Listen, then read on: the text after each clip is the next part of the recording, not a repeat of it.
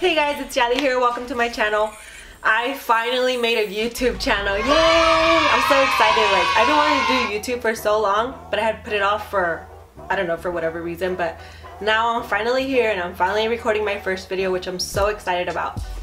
I mainly made a YouTube channel just to share tips and tricks with you guys and my favorites, do some reviews, and just, you know, talk about makeup and I guess other things or whatever. But I don't know, I just wanted to connect with you guys in a different way, because just, you know, have a little thing here and there. Today I'm going to be doing a favorites video just to start off my YouTube channel, which I really do hope you guys enjoy it. If you do, please give it a thumbs up and subscribe to my channel so you guys won't miss out on my videos. I am pretty nervous. I'm sorry if I sound really weird, but I'm a little nervous, I'm not gonna lie, but I'm gonna, you know, suck it up and get through this because I really want to do this for you guys. So I'll start off with my favorites.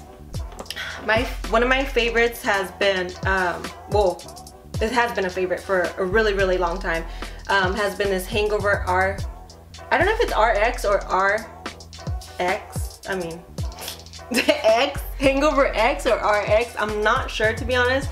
I've heard people say it different ways, so I'm not sure what it is, but this right here has been a holy grail for me.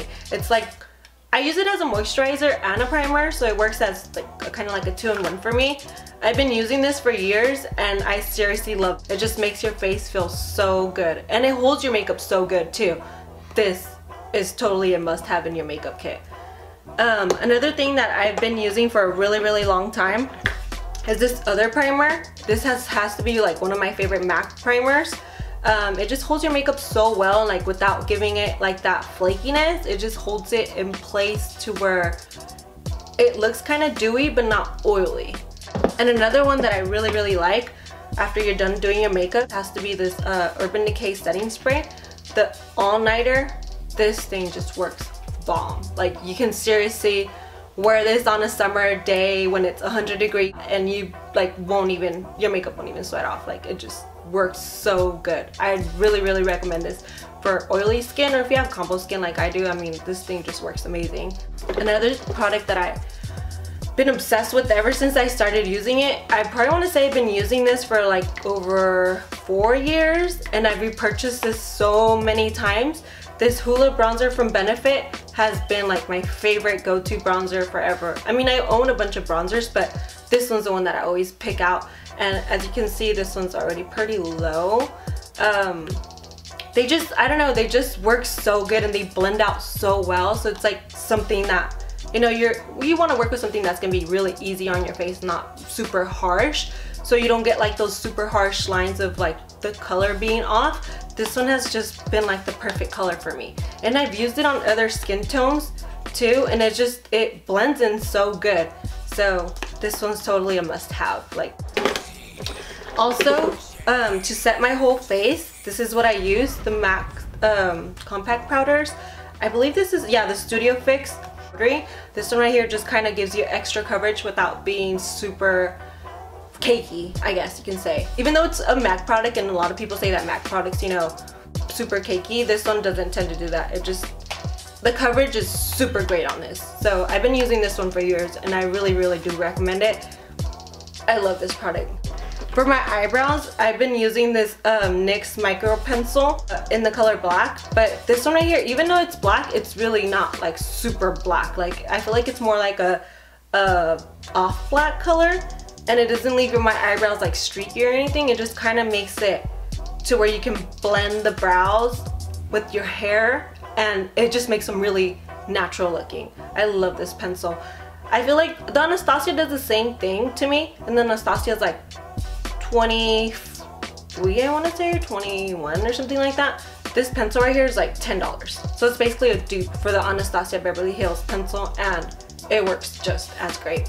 So if you love the Anastasia pencil and you don't want to spend so much, you can try this one. Give this one a try. You won't be disappointed. This one right here works so good.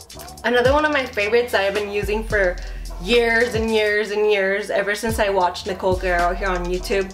She mentioned this NYC liquid liner, and ever since she mentioned it, I gave it a try, and I've seriously have tried a lot of liquid liners. Like, in high school, that's all I would use, just liquid liner and lip gloss or whatever, and none of the liquid liners that I used to use back then are as good as this one. Like this one just takes it over, and it's only like $3-4 and it works so good. Like I always, like, not to just show off or anything, but I always get complimented on my wing liner. Like it's just been something that ever since I started doing my makeup, I just been pretty good at my wing liner, so I guess it's not really like hard for me to do it.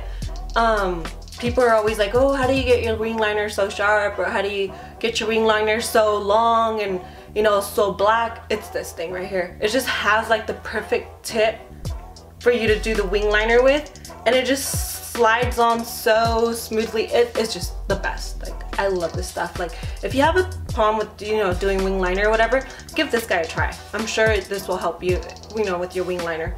And if you do like it, let me know. Another one of my favorites is this blush from MAC. This one right here I've been using for years also. I think I started using this one at the same time I started using the compact, and it's been like the only blush that I like for my skin tone.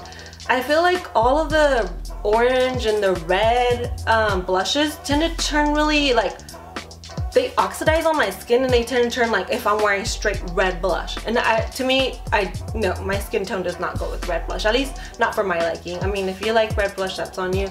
But for me, I like more of a subtle, like warm, you know, bronzy kind of look. So this guy right here, Warm Soul by MAC, has been in my life for a really long time, and I really, really do recommend this. It's more, I feel like it goes really well with other skin tones also, but it's more like a bronzer than a blush. It's a mineralized blush, I guess that's why, but it works so great. It's been a favorite of mine for years. I love this blush. I also have this Rimmel Stay Matte Powder. I tend to get a little oily around my T-zone area, and I seriously just like grab a big fluffy brush, put this all over my T-zone area, and I will not have to retouch my makeup all day. Like it works so great as a setting powder. Like and it doesn't, you know how some setting powders leave like that white cast, or you'll take pictures and you'll see like that white cast on your forehead or wherever you put the setting powder, and it's really annoying because you don't want to look pale or white on, you know, pictures. This one does not do that. I just feel like it oxidizes into your skin tone to where it just, you don't see no shine, but you won't see like a white cast or anything like that. So this one's definitely a great setting powder to stay. Another one of my favorites, even though it's a little beat up, I still wanted to show it to you guys, has been this Smashbox Full Exposure palette. I've had this one for quite some time. As you can tell, I'm gonna open it up for you guys.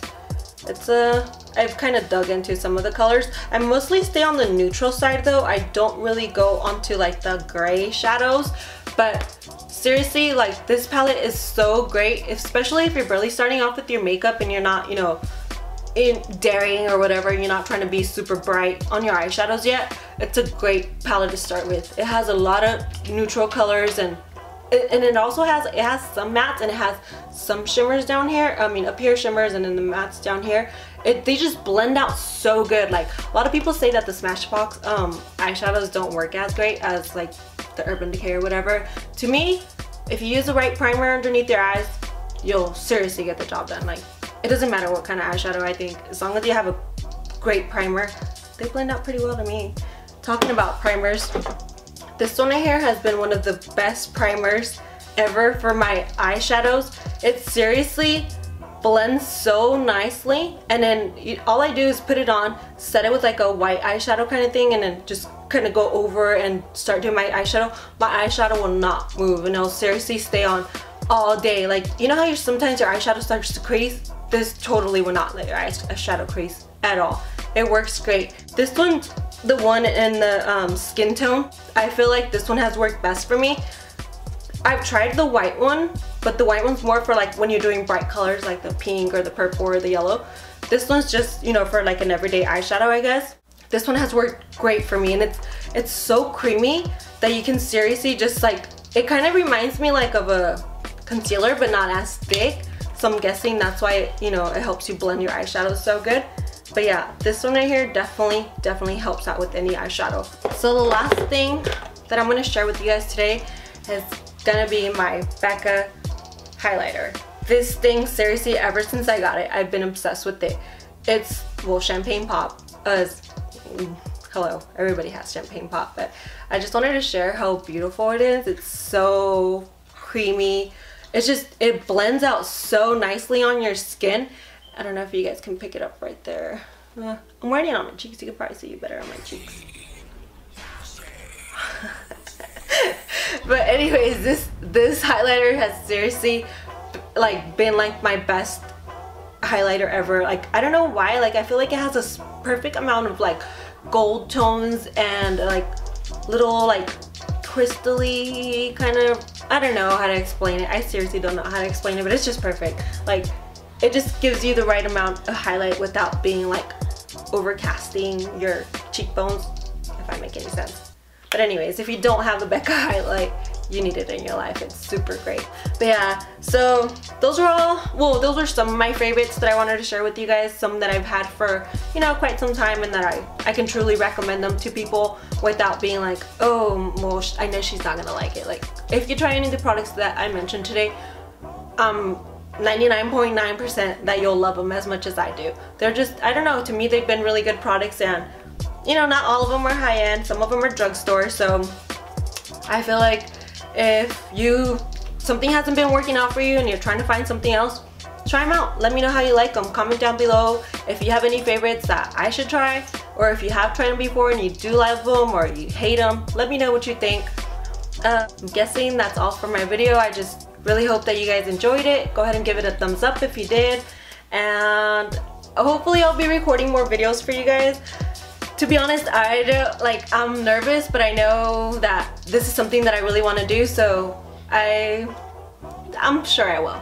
I'll see you guys soon. Don't forget to subscribe and give it a thumbs up. Alright guys, I'll see you guys on my next video. Bye. I was the knight in shining armor in your movie. Would put your lips on mine and love the aftertaste now. I'm a ghost, I call your name, you look right through me.